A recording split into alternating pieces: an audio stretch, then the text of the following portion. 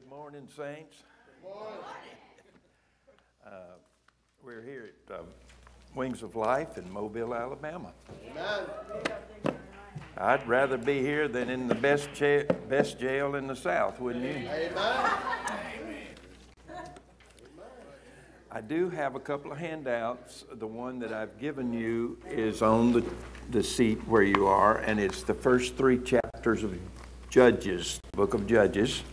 And Gary and we're attempting to work through the Old Testament, starting at the book of Genesis and work right on through the Old Testament and talk about different personalities in the Old Testament. You'll find that the Old Testament really is the history book, and it's loaded with history, and those people's names and lives became examples that are carried through into the New Testament. So we're talking about some incidents and some circumstances in the book of Judges. And in the book of Judges is a list of judges. They were like sheriffs or regional policemen. But they had a lot of power, and God was behind them. And I've got a list of the judges here, but I didn't hand it out, but I'll just run through them, and you can just repeat them after me. Othniel, Ehud, Shamgar, Deborah, Gideon, Abimelech, Toler, Jair, Jephthah, Ibzan, Elon, Abdon, Samson, Eli, and Samuel. Now, y'all let's repeat these now. Well, anyway, I've got a list of the names of these judges, and I'm just going to put it up here for any of them that are just dying to have something to memorize. Well, there's some unusual names. But these people ruled and reigned, so to speak, in Israel for about 520 years. So, in and out, and the book of Judges is a story about their lives and different things about them.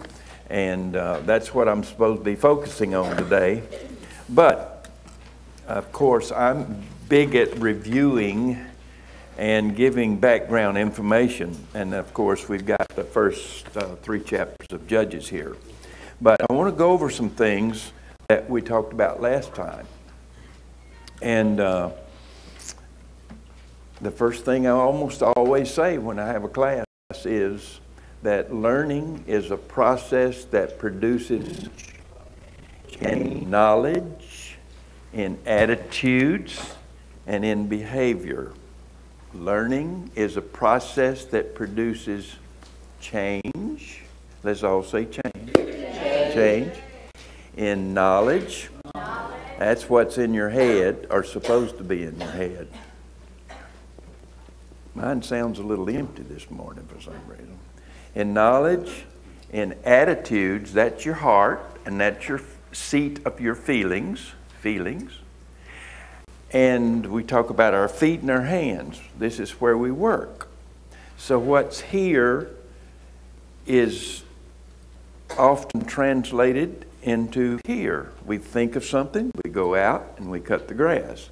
We think of something and we go to the table, we eat our food. So knowledge, feelings, and we say, I liked my food, I didn't like my food. So there's feelings in life, and then there's action in life.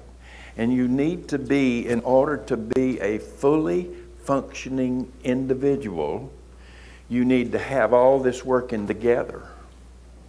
The thinking, the feelings, and the action. Sometimes we get this and this separated. We're doing things that are not very functional and thoughtful. And we get, as we say, divided and discombobulated and future. But there's always hope with the Lord. Let's just put our hands up and say, Lord, we know that there is hope with you. Amen. Amen. All right. So, knowledge, thinking, feeling, behaving. You work at the book of Joshua is talking about that God was changing the way He dealt with the people and going to a new type of government, so to speak. Hopefully, for a different kind of way of doing governance. And it's not easy when you change things. We've got a lot of stuff trying to attempt to change in our country right now, and it's very difficult what's going on. Now, God is trying to help the people as they have been in the desert, wandering in the desert. And every morning, what'd they do when they got up? Every morning they went out, and what'd they do? They picked up on the ground. What was that? They picked up manna. God sent bread every morning. They just went out, picked it up, from the manna to the corn of Canaan. Now, how many would prefer corn over bread? Well, you say, I make cornbread. How many like cornbread? I like cornbread. Well, anyway, from manna now to the corn of Canaan.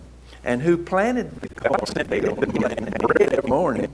And the first time that they ate the old corn, which is raised when they ate the first corn in Canaan, the manna stopped showing up. There was none on the ground. So when they ate the first corn, and whose corn was it? It wasn't their corn. It was the Canaanites' corn that they had raised and worked for. So God is doing everything He can to try to help these folks.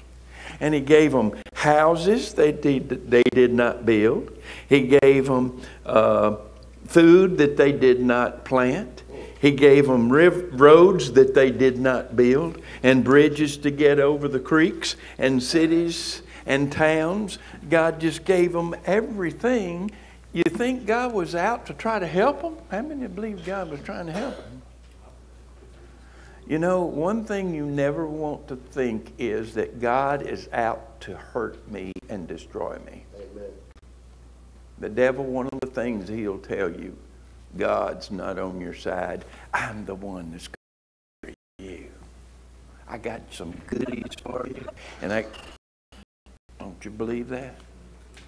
He'll take me to hell. But God's on your side. Don't ever get the idea that God's out to get me. Some people think that God's really out to help you. You say, well, He took me to the hoorah patch, and I mean, He took me to the woodshed and spanked the living daylights out of me. Maybe that's the best thing could ever happen, is when God disciplines you. So God is trying to do something for these folks. And He gave them food and road and bridges and cities. And what happened? What was the attitude of the people that they were going to possess? I got to looking at this in Joshua, the 2nd chapter. It talks about, there's a story about one of the first people, Jericho, city that entertained some Israelites that were coming to the land of Canaan, and her name was lived on the wall of the city of Jericho. I've been to Jericho. I've seen the wall that ain't. What happened to that wall? You know what happened to that wall? When they marched around the wall and they marched around the wall and they shouted, what happened to the wall? Did you know it actually sunk into the ground? Because had it fallen in a heap, they never would have been able to get into the city. And I've actually stood and I've seen where that wall went right into the ground.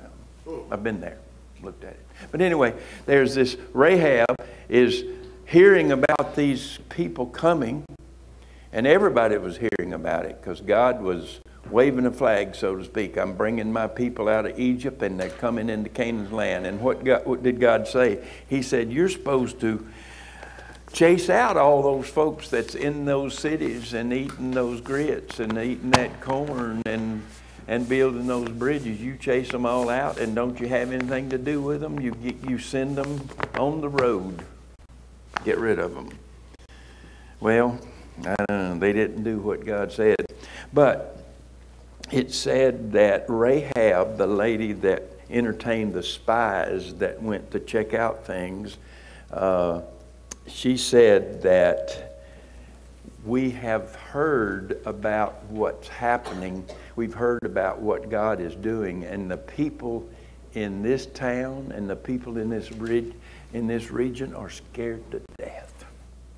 They're shaking in their boots because they know that God has got a plan, and He's bringing those people out of that desert, and He's moving them our direction, and if we don't get out of the way, we're going to get rolled over and steamed over.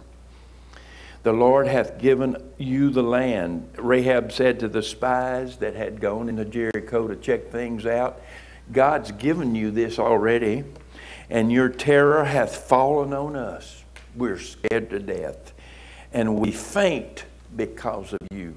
This is what Rahab is saying about the word that was coming down the pipeline, so to speak. And Joshua 5:1 says that their hearts melted. The people were hearing God has got His people, and He's coming this way with them, and we better get out of Dodge. And it says their hearts melted. And another term is used in Joshua 5:1 is their spirit evaporated. In other words, they lost their willingness to defend themselves because they hear these people are coming. When they're going to come? I don't know when they're going to come. So and how are they going to go into a city and have cook with clothes on their back, shoes on their feet, utensils, implements for the garden? They don't have anything. So what God do? Here, so He put long in the Egyptians' lives that they said, here, take everything we've got and get out of here. They spoiled the Egyptians.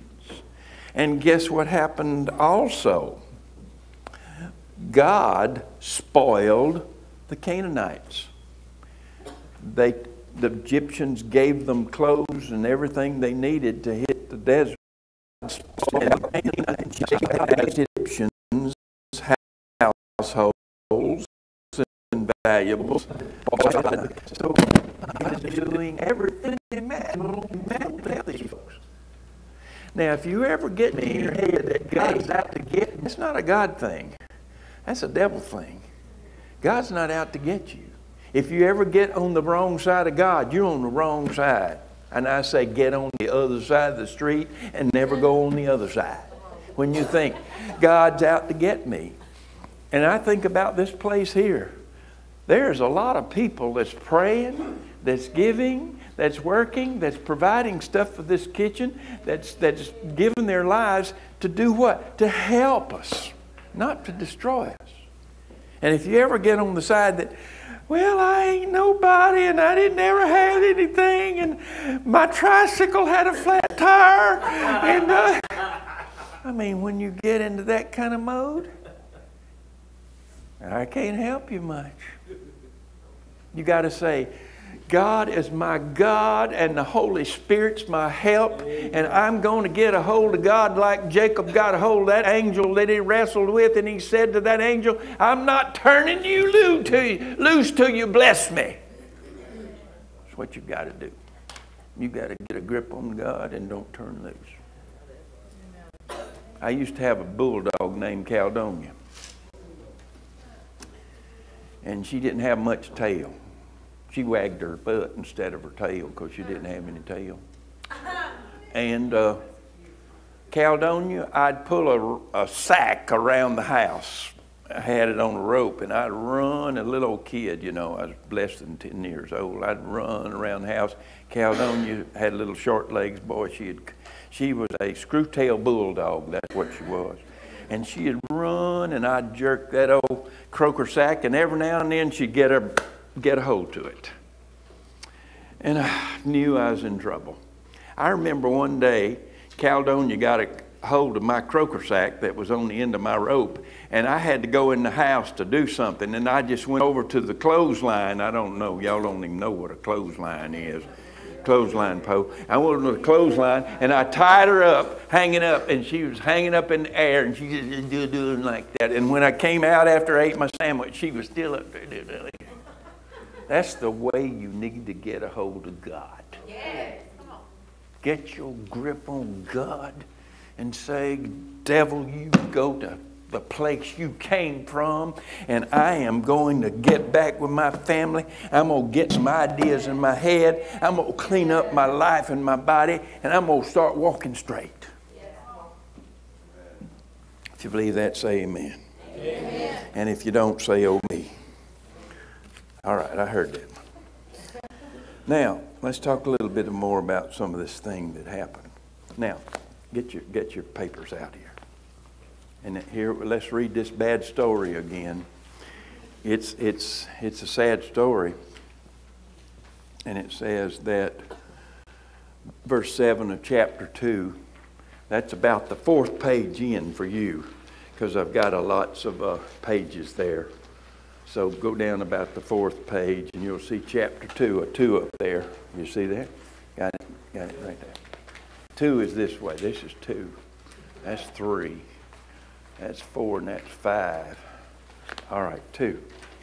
All right, it says, and the people served the Lord all the days of Joshua and all the days of the elders that outlived Joshua, who had seen all the great works of the Lord. And Joshua, son of Nun, the Lord and all the work which he had done, and the children that Israel did what? What's that? Stupid. Yeah. Say the word stupid. Y'all not saying it very good. That's stupid. That don't make sense. No. And they bowed themselves and provoked the Lord. They got God mad. Well, it's about time God got mad, isn't it? But now God's a God of love and mercy. But is there a anger side to God? You better believe it is. There is an anger side to God. And it even says, I think on this next page or so here, verse 14, look at this. How mad did God get? And the anger of the Lord was what? Say it. God is mad.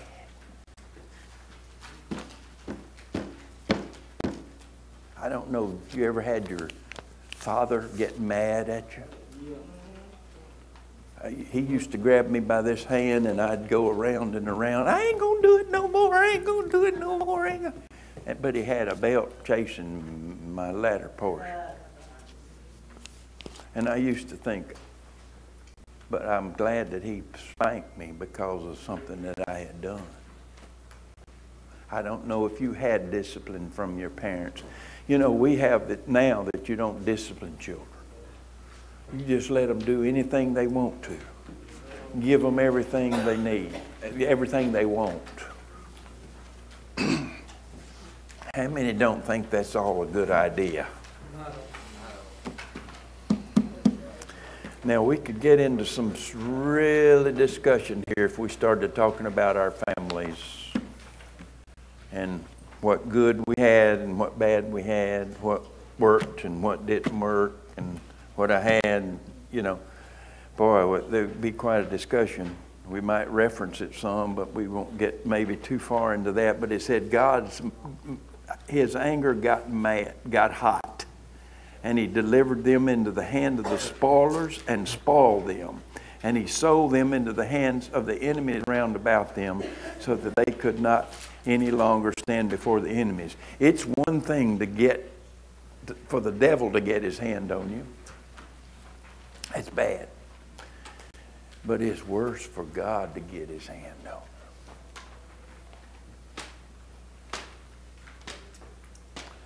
I don't want God to get a hand of discipline on me. But he did. He was hot. And another statement, I think it says it again down here. Let's see, another place. where God says, verse 8 of chapter 3, flip over a page. Therefore the anger of the Lord was what? It was hot. It was all kind of hot. There's what we call adrenaline, and it's one of the chemicals that's floating around in your body. And you know, when they say that I looked at that person and their face was red, and they were gritting their teeth. There was adrenaline. I knew that they were all mad about something. They've been really mad. They're really mad. I didn't never had somebody. And they're standing there. My mama used to come out the back door. We'd play and play and play and play. And she said, I knew, buddy, I had to get to the house. And she used all three of my names. Mama would be, and I might not get hot food. I might. So I've seen people that are hot mad. There's smoke coming out their ear. Their heads are flying. They're mad. They're hot. Did God have a right to be mad at these people? Think about it for you. Well, you know, they were disadvantaged. And they didn't have any money. And their shoes were torn up and their clothes were messed up and all. Did God have a right to be mad at these people? Who had given them shoes? Who had put clothes on them? Who had put food in their bodies? You know, you're in a world that focuses on the broken and the bad and the disadvantaged. That's the kind of world you're living in. But I'll tell you what, that's not what built bridges over the Mississippi River and paved the roads and paid for the houses, paid for this house that we're living in. It wasn't people that were focused on, my hand is a little bit sore this morning, I can't get up and work. I'm just going to lay in the bed and think about how bad it is not to have things like everybody else. Did something fall here this morning? My water fell. I gotta wet my whistle. Now I don't want to get too hung up on this, but I grew up in a different kind of environment than you did. I'm from another world almost. I grew up in the 40s. How many was around when the 40s were around? You was around when the 40s? It's a different world. So don't get caught up into this. I ain't nobody and nobody loves me and I ain't got no money and I ain't got no. Don't get into that groove. The world will run you over, honey. And it'll spit you out and stomp you. How many understand what Brother Summers is saying this morning? Am I being honest with you? Yes. Do you want me to be honest with you? Yes. You don't want me to play fiddle with you. You want me to be honest. All right. Now what happened? These people, hey, this gets really rough this morning. I'm going to go a little bit further. It says that these people got into serious trouble and they started to messing around with other gods. And I started a little study on gods, not capital G-O-D, that's that God up there, but G-O-D-S. You know there's gods floating around everywhere in this world today. I was in a taxi just not too long ago, and the guy had stuff hanging over his mirror, and it was some foxtails and some little old bitty things like this and a little thing with string around it and all. And I said, that's probably his God. And I remember when I was in Africa, the people would bring their wood on the back of the bicycle. Hey, they didn't have cars. The road was rough. And they'd tie wood from up in the country to take to the city of Cotonou to sell it and probably make 25 cents and probably ride on a bicycle for 25 miles with just a little old heap of wood. But what would do, they'd have to stop with some food, and they would take their food off the back of the bicycle and they would lay it down on the side of the road, and they would get their bike and maybe come back a little while to pick it up, and they would put something on that pile of wood and nobody would touch it. And it was called a fetish. And it was like a little bitty bunch of feathers or feathers strung together with some little sticks and some little cantations or some kind of little trinkets, and they'd put it on that wood. And I'll tell you what, nobody in that country would touch that wood because they was afraid they would get some kind of a hit from a god or something. And that was Africa. And I just think about how crazy we are in this world today. We let some kind of little old pile of feathers or something like that rule our lives. I don't want something like that ruling my life. I want the living God that is the God of all gods, that is God Jehovah, and I want the Holy Spirit directing my life, and I want the power of God's grace on my life and not be strung up around a bunch of handful of old funny things that people attribute to being divine and have powers. There's so much junk in this world today that's got people hogtied. But I'll tell you what, there's a God that's alive, and He's in my heart today. And if you love Jesus, say amen. Amen. Now, it said they served Baal, B-A-A-L, Baal. I got to looking up, and it means Lord, possessor, and it even means husband. They served Baal. And here's what they attributed this god as. Every tract of land or ground owed its product and productivity to a supernatural being or Baal that lived there. So they believed that Baal was the god of productivity. How ridiculous can we be? It's not Baal that makes those seeds to crack open and celebrate the name of Baal. And that word lascivious is a very powerful word. It has to do with lustfulness, lewdness, wantonness, and filthiness. And that was getting the lewd sexual acts. It wasn't offer, it was the sexual acts. I mean, how crazy can we be? And there's all the things that came.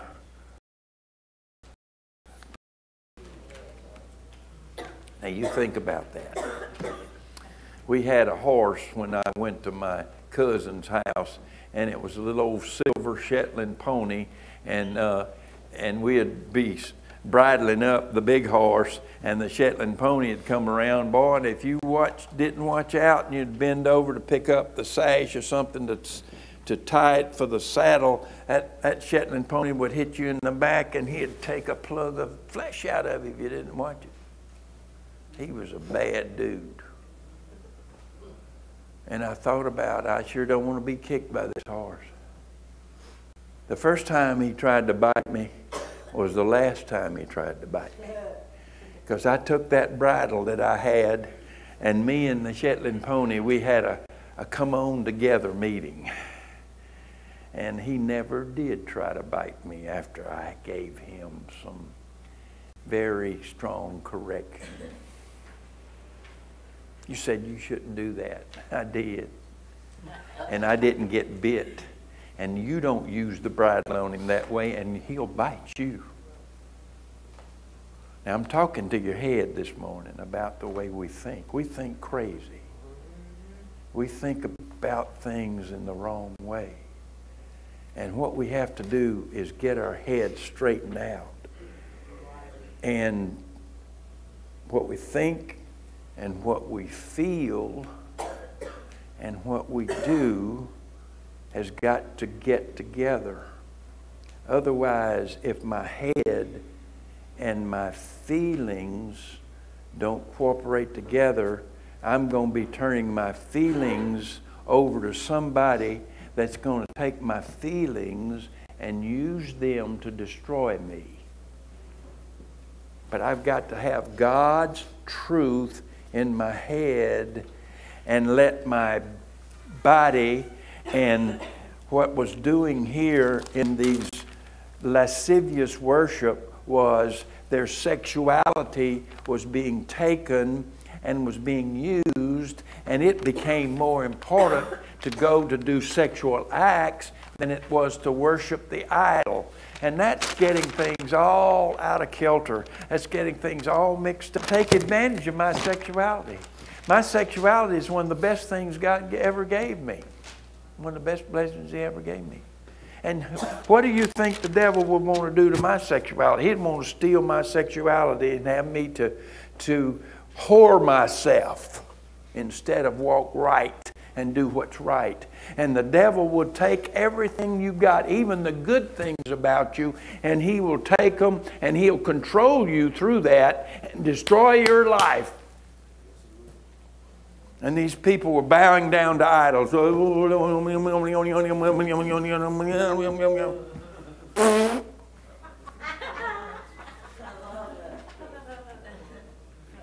It's crazy, isn't it?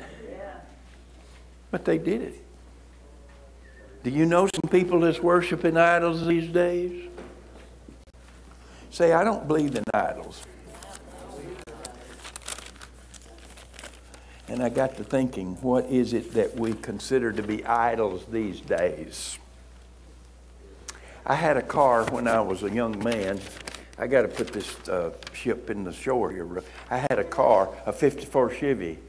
I polished that thing, cleaned it up, worked it up, fixed it up. I really worshiped my car. My car was my idol when I was 16 years old. 54 Chevy. Had 4 on the floor, 3 by the knee, you know. It'd run about 85 miles an hour downhill. And some people have money as their idol. Money's more important to them than God. How many understand what I'm talking about? Some people have sports. Have you ever watched people on TV on Sunday going to sports? And all the stuff y'all don't have TV around here. Do they let y'all see the news or anything like that? Well, I'm not going to try to change anything. But I know that, have you've seen people go to sports events and how crazy they get all liquored up? I made a mistake one time of going to the Saints game, and I was sitting in the cheap seats, the nosebleed section, you know.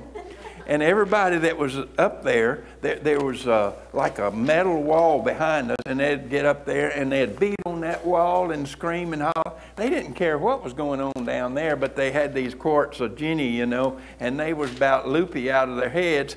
And I mean, I was afraid they was going to wash me up with some of that stinking beer. But I said I'd never go back there again. But they were having a party. Some people party. That's their God, is the party. Every weekend, they party. Do you think they care about God? No, they care about God. The next weekend. You can't make some people make sex a God. Some people make gambling a God. Some people make gaming a God. I got somebody I'm thinking about right now. Am I being honest with you? Now we say those people were crazy to worship that stone idol. Doing this kind of stuff today, and the blood is stupid. How says, I don't want no gods in my... Yeah. The God. He's He's got my best interest in mind. Now, we got to close this thing up this morning. Now, this is really a sad story when we start talking about idolatry and this kind of stuff. And it makes us feel like, I don't have no problem, but that lady sitting beside me, she's got the problem, you know. It's not me, oh Lord, standing in the need of prayer, but it's that guy sitting over here next to me, you know.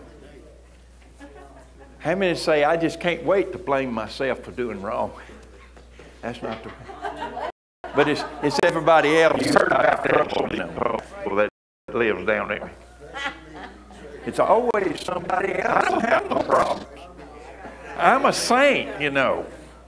My wings, see those wings sprouting out in the back there, you know?